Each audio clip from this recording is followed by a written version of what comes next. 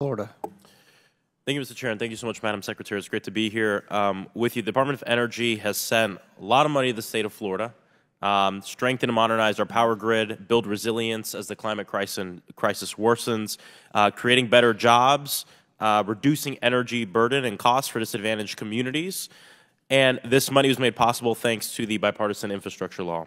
Florida wasn't the only recipient. Obviously, you were also able to get the DOE to award funds directly to community organizations and solar companies in Puerto Rico in a model that I've heard a lot about on a trip I actually recently took to Puerto Rico, ensuring that the award wasn't bottlenecked with an administering agency. My constituents want to see this model used more broadly across the federal government, especially for folks in Puerto Rico, for HUD awards, Department of Justice awards, et cetera. So I'm just curious, how exactly does this model work, specifically as it relates to Puerto Rico? And can you talk about anything that you had to overcome, any administrative hurdles you had to overcome to make that happen? Yeah, thank you so much for this question. I mean, Puerto Rico, as you know, is very unique in the fact that there are layers of bureaucracy there to get anything done. Congress gave us $1 billion to be able to do rooftop solar. Thank you so much for supporting that. What we have done is we went throughout all of the island to hear how we should be distributing this, how should we be prioritizing the putting of solar panels on homes. And citizens there said to a person, please prioritize people with disabilities, people who are poor and in last-mile communities, and people who've got a health issue. So we have done that, and we've done this by tapping local community members who are in the best position to identify who those people are. Verified, of course, through their, are they qualified for SNAP, et cetera. They have to be a verification. But they are our eyes and ears and arms, really, on the ground to identify who should be able to get rooftop solar. And so we're excited to begin that process. We hope that this summer we call the Summer of Solar for Puerto Rico, and to be able to make people energy independent in light of how fragile the grid is there. Yeah, of course. Thank you so much for sharing that. And, what Americans want when it comes to federal funding is more community engagement, empowerment by directly granting awards to local governments, community groups, advocacy, or nonprofits, organizations, and small businesses.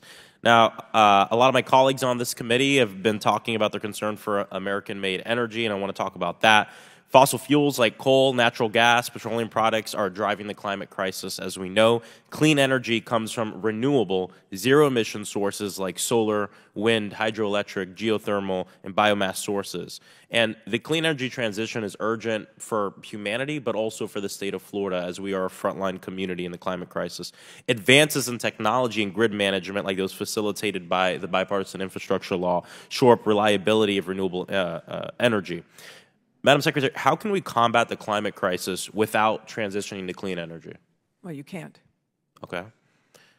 And if we fell behind other countries in following these advancements in solar, wind, hydroelectric, geothermal, and biomass energy, how might that impact our ability to sustain and meet our growing energy needs? Well, let me just say that this is, our allies, our economic competitors out there, they're all vying for a piece of this from an economic point of view. They see the fact that this is a $23 trillion global market, this clean energy. All of these countries are going to need the products to be able to get them to their goals. So we have friendly competition with our allies and our adversaries about who's going to get those jobs. And so on the jobs front, this is very important, and it's why the Inflation Reduction Act and the bipartisan infrastructure law have been so impactful, that we've got 600 factories so far that have announced that they're expanding as a result of those incentives in the United States, making us competitive globally. So from a global competition economically, it's vital. Obviously, we've got to do our part from a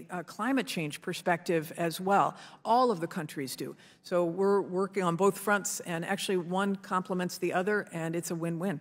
Exactly, and I think it's a really exciting time in this work, too. I mean, we have the opportunity to build a new green economy, centers workers, fights the climate crisis, and where everybody can do well. And we can't shackle America, shackle our country, because not only are we going to suffer as a humanity, but we lose out on the economic benefit.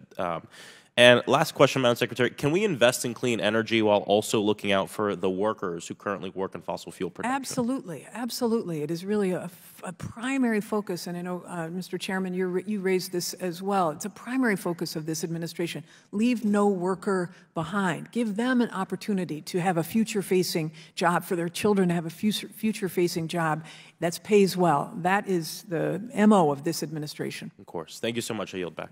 Chair now recognizes Mr.